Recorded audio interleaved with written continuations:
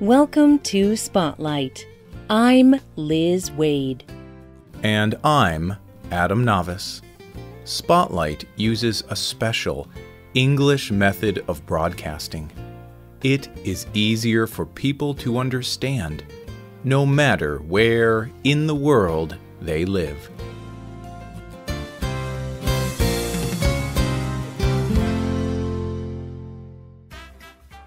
Think about a food you hated as a child. You never wanted to eat it because it tasted terrible. But when you grew up, you tried that food again. This time, you loved it. What changed? Why did the food taste so good when you were older? The answer to this question may be on the tip of your tongue. Today's spotlight is on the amazing human tongue.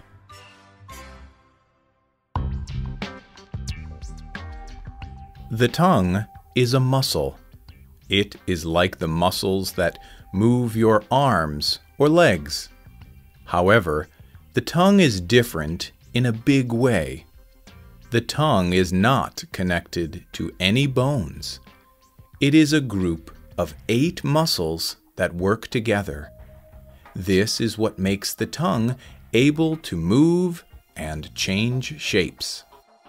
The tongue's flexibility and movement help with eating, drinking, talking, and singing. But it is the surface of the tongue that helps with taste. The tongue has taste receptors located all across its top. Many people believe that the surface of the tongue has different areas to taste different things. This is not exactly true. Eric Voigt is a doctor at NYU Langone Medical Center. He told the website mentalfloss.com, "Taste receptors are concentrated on the tip of your tongue, the front point. They are also along the sides and at the back. The middle of the tongue has the least taste ability. The idea that the tongue has different taste areas is a myth. There is no tongue map with different parts for different tastes. That idea is wrong. All taste areas are able to sense the 5 kinds of taste. These are sweet, sour, salty, bitter, and savory." So the tongue is a group of muscles that lets people taste different foods. But what is taste? And why do people taste things differently? For a long time, scientists thought there were 4 basic tastes. The first is salty. Salty foods are foods like French fries, soy sauce, olives, and chips. The next is sour foods. Sour foods are foods like lemons or yogurt. The third taste is sweet. Sweet foods are fruits, breads, and candy. The fourth taste is bitter. Bitter foods are foods like coffee, dark chocolate, and some spices. However, all people know that there are more than 5 tastes. And as science has advanced, more tastes have been identified. Umami is the flavor of cooked meat. It is also sometimes called savory. Astringent foods make your mouth tighten. Pungent foods have a strong smell, such as mustard or ginger. These tastes were always part of foods, but people now use a new, clearer way to talk about them.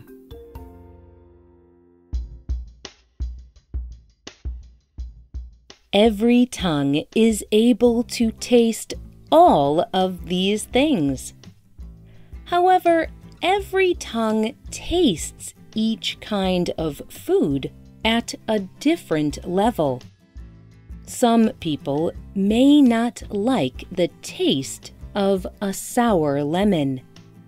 Their tongue may be very sensitive to sour foods, so the sour lemon is too much taste for them to enjoy.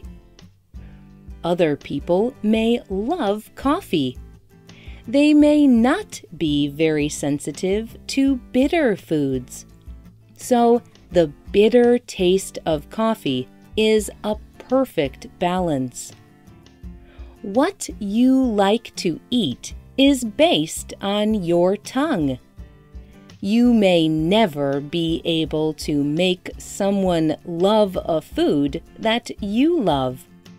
If someone does not like the taste of fish, it will not matter how much they try it. Their tongue may not let them enjoy it. However, people should still try new foods often. The human tongue changes over time. As people get older, the tongue becomes less able to taste foods.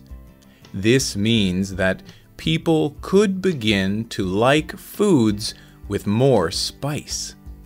Food they did not like as a child begins to taste great. Another reason for food tastes changing is that people also become less able to smell. Smell is a big part of eating. It influences how we react to foods. Each person's tongue combines genetics and culture. Your tongue tastes foods because of your parents' genes. You also have the food experiences you have because of the culture of your childhood. Veronique Greenwood wrote about why different cultures value different tasting foods for the BBC.com. She says that food tastes can make people remember home. She writes, "The combination of tomato, garlic, oregano, and olive oil feels Italian. Food with dried shrimp, chili peppers, ginger, and palm oil feels Brazilian. For Germans, it is dill, sour cream, mustard, vinegar, and black pepper. Chinese food uses soy sauce, rice wine, and ginger. Those tastes seem to describe a taste that most people from that culture enjoy eating." One of the joys of travel is getting to try new foods. Each new place offers a new taste. But not every taste will be good to every person. Yet, it is good to try new foods. Natalie Jasońka is a writer and teacher. She wrote about eating new foods for themuse.com. No matter how frightening a new food may seem, it is better to try it and experience it yourself. If it tastes great, then you will have a new favorite food. If it tastes very bad, Well, then you will have a good travel story to share when you get home.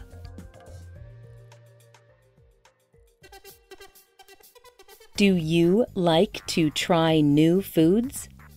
Have your tastes changed as you have grown older? Do you have a food from another country that you love or hate? Tell us about your experiences. You can leave a comment on our website or email us at radio@radioenglish.net. You can also comment on Facebook at facebook.com/spotlightradio. Visit us on YouTube at youtube.com/spotlightenglish1.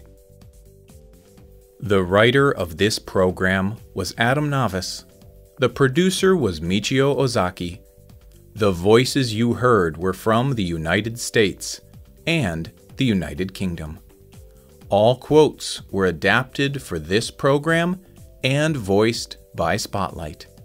You can listen to this program again and read it on the internet at www.radioenglish.net. This program is called Everything You Need to Know About the Human Tongue. Visit our website to download our free official app for Android and Apple devices. We hope you can join us again for the next Spotlight program. Goodbye.